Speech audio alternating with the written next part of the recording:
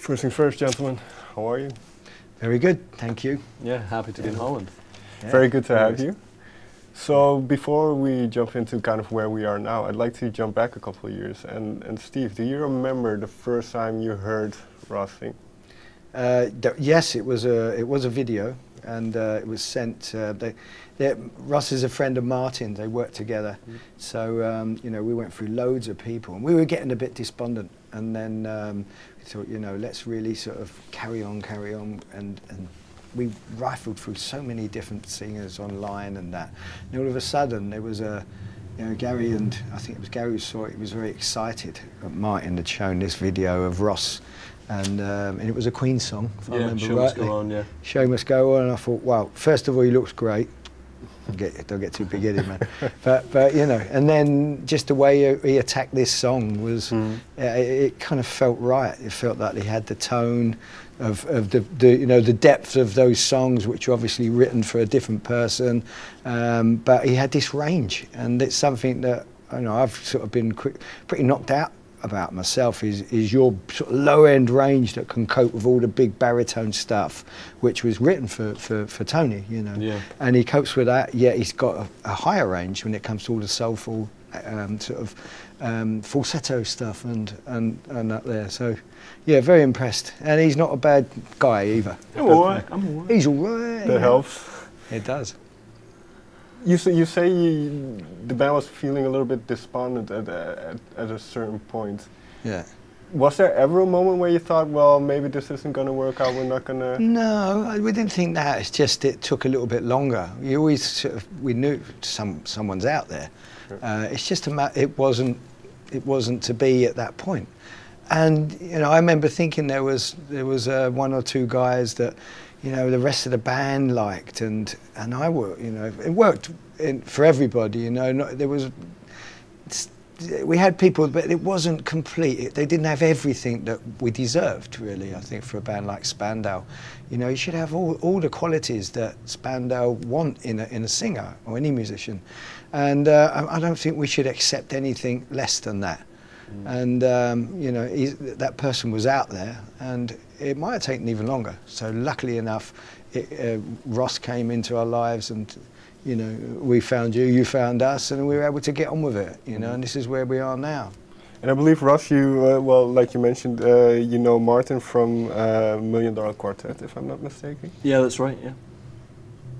How familiar were you with the music of Spandau Ballet at that time? Yeah, very familiar. I'd listened to them growing up. They were a staple in my household, and I always remember a time that my dad used to play Goal in the car, and we used to sing along. So yeah, no, I was very familiar. There was a couple of songs that I wasn't as familiar with, but I guess that's with every band. But yeah, I was over the moon to get the job. Yeah, what was that? Did you know they were looking for? What was that point like? So it's a funny story, actually. So basically, so I was playing Elvis in $1 Million Quartet, and I'd formed a really nice relationship with Martin, and it was actually around the time that George Michael died, and Martin knew him really well, and I could see something wasn't right with Martin, and then I found out, and I sort of consoled him over that, and we became really close during that period of time, and then. I used to say, oh, come on, let's have a jam.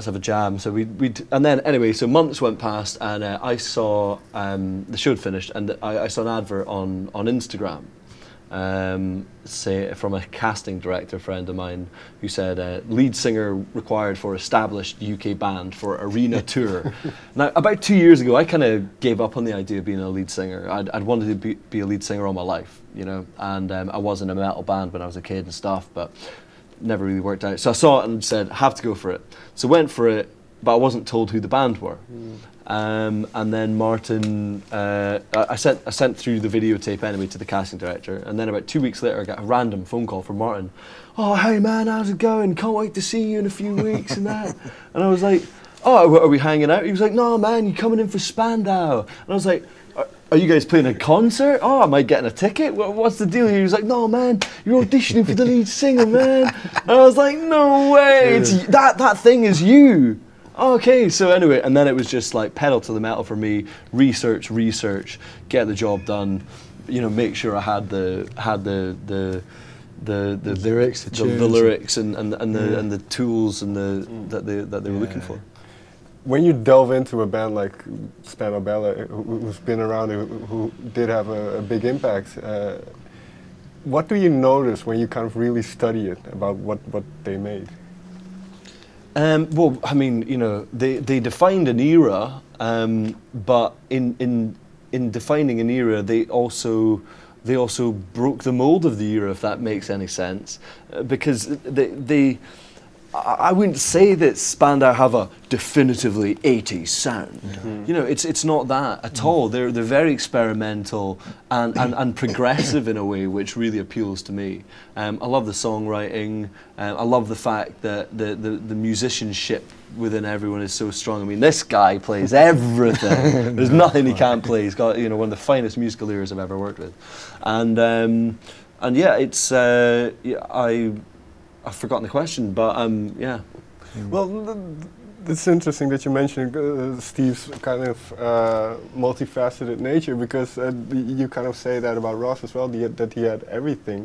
And how important to you is that as a musician to not be one-dimensional? Well, yeah, absolutely. I mean, as a person, I think the reason why I like to play different instruments is because I get very frustrated tied to one thing, you know.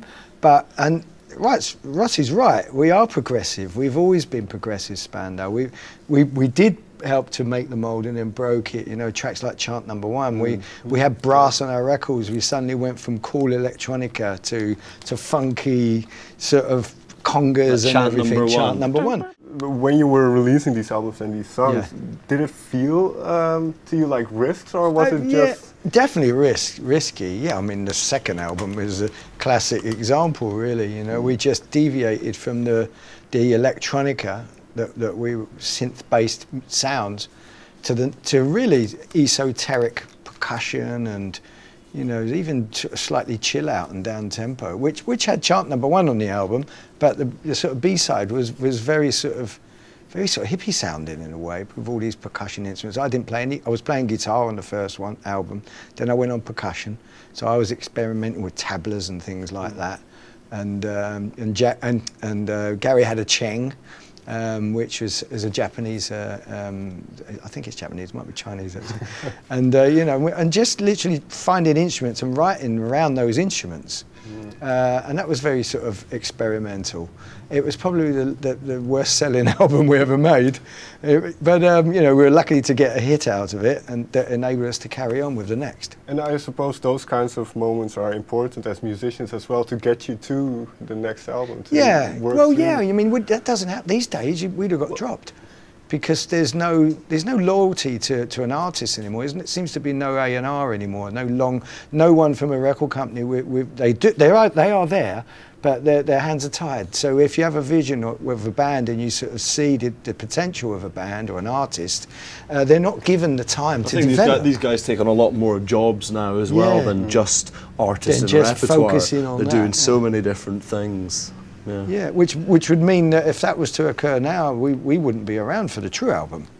That's happening to bands all the time. You know, artists that have got the potential but are not quite ready yet. They're not given that time to develop anymore, and I think that's tragic. I think it's got to change, and I think it will. A&R people and people with visions that can spot it and nurture and get the best out of an artist. They might be like a 16-year-old kid like Kate Bush. You know, that's classic. You know, Dave Gilmour from Pink Floyd recognised the talent in Kate Bush, and said, like, let's hold her back. She's not ready. She's going to get ruined, spoiled. So we got to hold back on her for a year or two, and they did before they released Wuthering Heights. And she wrote a song about him called "A Man with a Child in His Eyes," you know, as a payback. That's a very interesting point. And is that due to the business side of things becoming more important than the artistic side? I think so. I think, you know, in a lot of situations, you get people in a room putting together an idea, and the last thing in place is the actual artist. That slots in right at the end. That will turn on its head again, I think. It always goes around the cycles, these things. It's a cultural thing as well. I mean, look at we have such a disposable culture these days, and you know, music's part of that. It's swipe, swipe, Yeah. nah, I'll That's come it, back yeah. to it. You know, I'll stick on a Netflix thing. I'll think, oh, I'll watch the next bit later, so I'll swipe and do something Yeah. else. Attention you know, span. Attention span. Yeah. Yeah, yeah. All right.